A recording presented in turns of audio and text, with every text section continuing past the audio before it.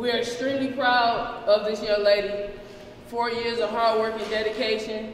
I would like to congratulate Ms. Saya Frazier on signing with Penn State University. They have an amazing coaching staff. Their team is amazing, and they have a good field in my major. Super excited for my daughter. Like, all the hard work. All I did was drive around and pay for the stuff, but she did what she had to do to get here. It's an honor to be in this position with my baby, my firstborn, my daughter. For her to have come as far as she's come, you know, I've been there with her, you know, since she started playing, and you know, she was small.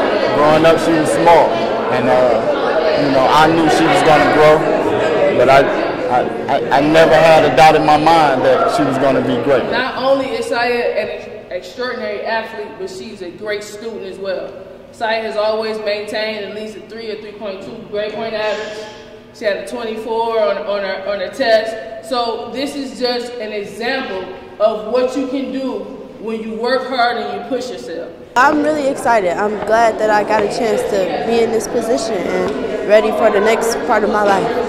Education over everything. You know, you're going to play basketball wherever you go. That's how, even just with choosing a high school for her, I felt like you're such an athlete that you will shine wherever you go on that aspect. But I need to send you somewhere where you're going to be able to get to the next level. And one of the great things about Saya and her family is when we sat down and talked about her coming to Renaissance, one of the main emphasis was education. And we wanted to make sure that we put her in a position to get the best education possible.